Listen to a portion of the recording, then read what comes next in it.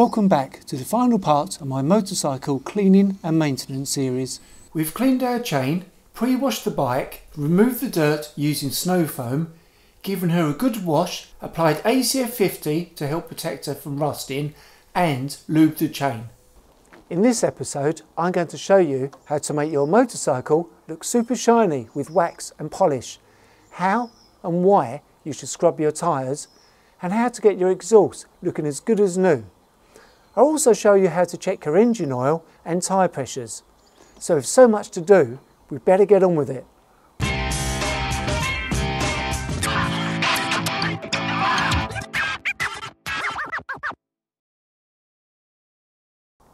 So now we need to make our bike look super shiny and protect the paint. So do we use wax or polish? People often assume that waxing and polishing are the same thing. In fact, they have completely different detailing functions. Waxing is a process which protects the paint. Polishing, however, is what is done after a wax, to ensure that the paint has that glossy shine. Since I've had my old full pot painted, I've used Meguiar's Gold Class Wax, but recently decided to try the ultimate liquid wax. And I must admit, I love it. Apply a small amount to an applicator and make small circular motions. It's brilliant for removing tiny imperfections in the paint, and I love the finish it leaves on black paint. It doesn't leave any white residue, which I've had with other brands. Meguiar's say this can be used on any paint regardless of colour. What you'll be left with is a deep, reflective and vibrant finish. The wax will darken the colour, leaving a richness and create mirror-like reflections. I would completely agree. I honestly love this product. Leave it to dry. Depending on the temperature, this can take between 5 to 15 minutes. With the microfiber buffing towel provided by Meguiar's, remove the residue.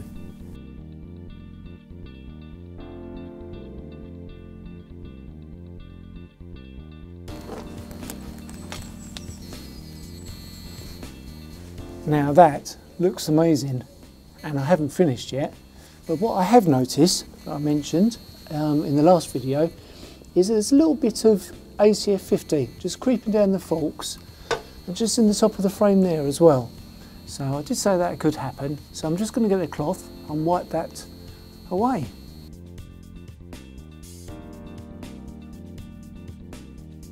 Finally, for this stage, I'm going to apply some Muck-Off speed polish, which is a motorcycle polish and wax in one.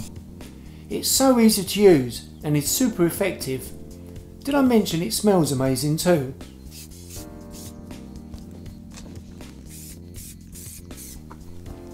It is designed to leave a lasting, fast and easy water resistant barrier to your motorcycle's bodywork and paint parts. It also leaves a stunning shine on paint, chrome and plastic with minimal effort.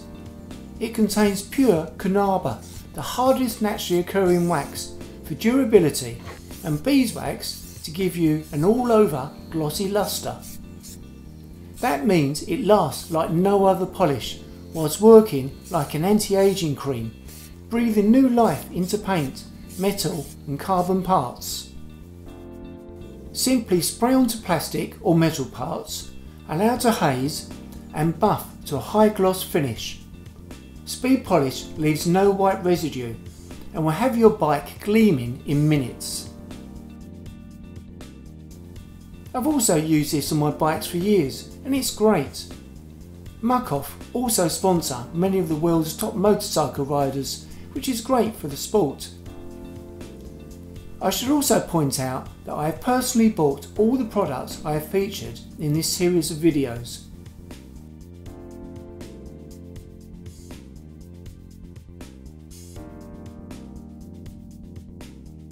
So once you've removed all the residue of the speed polish with this cloth, I then like to get another cloth just to remove all the polish from the frame, and then finally I get a buffing cloth just to go over my paintwork and give it that deep shine finish. Now if you have rims like I do, then you can wax and polish those too. If you have spokes, then well, good luck. I think I'll go and watch Lord of the Rings trilogy and leave you to it.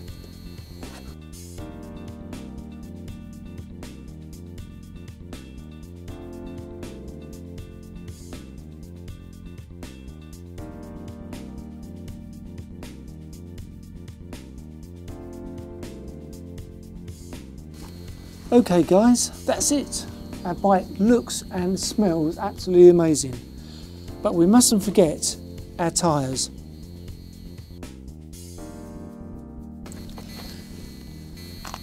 So I recently contacted Michelin to ask their advice, and they actually said mild soap and water is what they would recommend.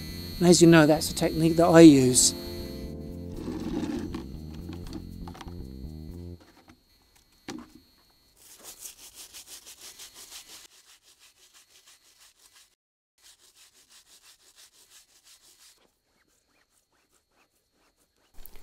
There are a number of brands who make a tyre cleaner or polish for the walls of your tyres, but as far as I'm aware, there aren't any made specifically for motorcycles. All the products I know of are made for cars.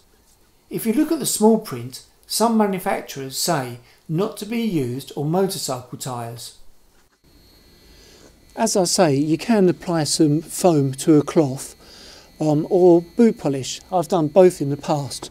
But you just have to be really careful. Just apply it to the wall of the tyre and don't get it anywhere above that line actually on the tread, that the area that actually makes contact with the road. Although I don't go right up to the edge as much as I'd like to.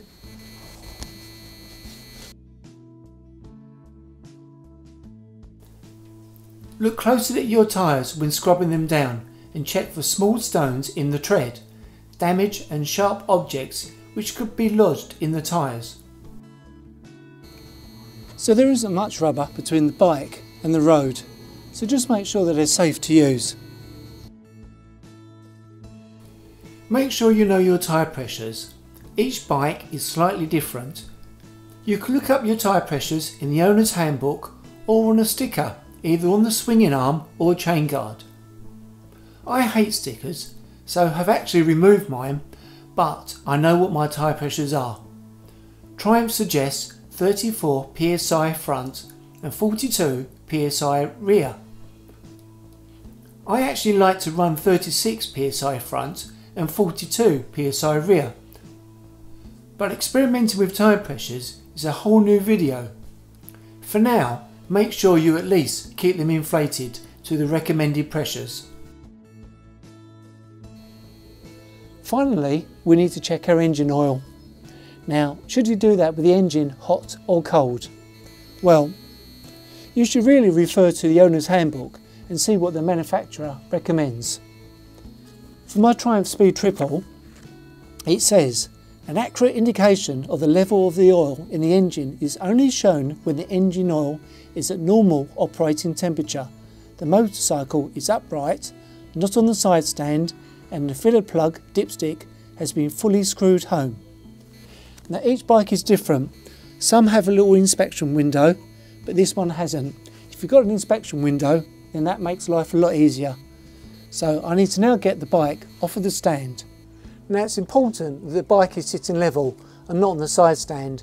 If you have someone who can hold the bike straight, or better still sit on it, then that would be perfect.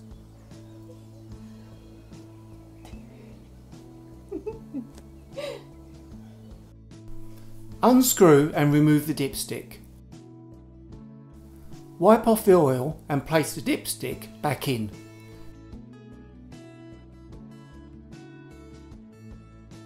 Now immediately remove it to get an accurate reading. Make sure the oil level is above the lower marking but does not go above the upper marking. If it needs topping up, add a small amount at a time and be patient for the oil to reach the dipstick. Screw the dipstick fully home to get an accurate reading. Refer to your handbook for which oil you should use. So I haven't mentioned exhaust pipes yet, so we've given them a coating of ACF 50, so that will help keep the corrosion away. But if you want them super shiny, then be prepared to put in some elbow grease. I use white diamond metal polish, some ultra fine wire wool, a cloth and a toothbrush.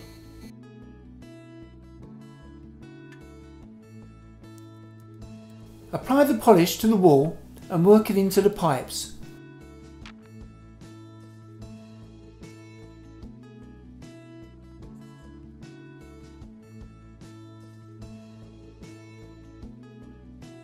I also like to use a cloth and buff away. It does contain some anti-corrosive formula, but I also like to give it a good coat of ACF 50 when I'm finished.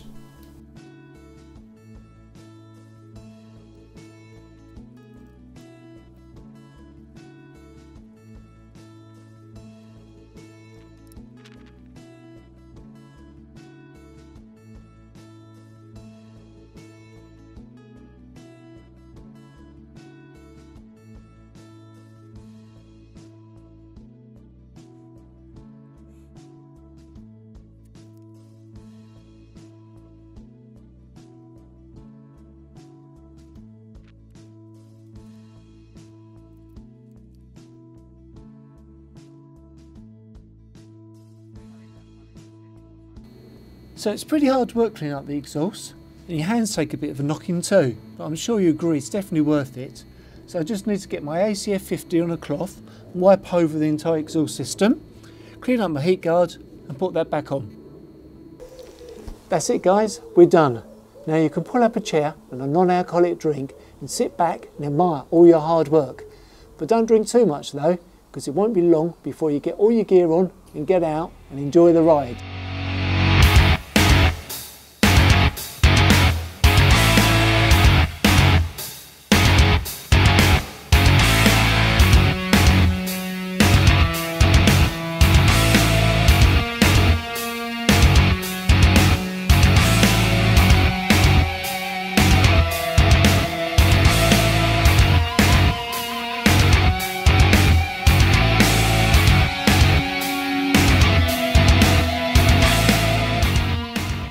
So now she's clean and super shiny, I'm ready to take her out to get some new photographs. In fact, that'd be a great idea for a new series, how to photograph your motorcycle. So make sure you subscribe and hit the notification bell so you don't miss out. And if you go for a ride, keep a shiny side up, won't you? Stay safe guys, and I'll see you soon. Subscribe, like and comment.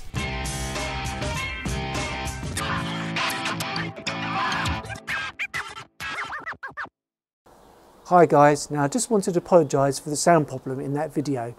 I actually broke a microphone, bought a new microphone and I had terrible interference problem. But do not worry, I spent a load of money on a new lavalier microphone, so hopefully the sound quality from now on is going to be better than ever. I am laughing. No, you're not. It's not funny. Oh, Dad! No, come on, quick. He's coming now.